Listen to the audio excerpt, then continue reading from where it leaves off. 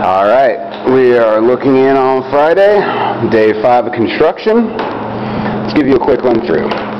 60 foot by 18 or 20 foot building. We're going to have 1, 2, 3, 4 rooms for hydroponics. Back here behind this partition, 1, 2, 3 air conditioners. Coming up, down here on the floor where these pieces of plywood are located right here, these are going to be our tank wells for our recirculating nutrient solution. Got all of our electrical boxes set up so far. We're about to run electricity. We've already got all the holes drilled up through the rafters for that.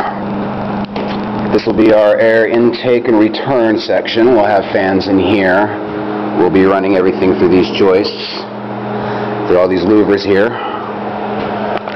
That'll help maintain temperatures at different levels. So we're going to have multiple stacks of hydroponics channels. This will end up being our processing room. This is where we will do seed soaking, preparation, before we do all of our planting in there. When we harvest, we'll have everything pulled off into here, worked on. So far, so good.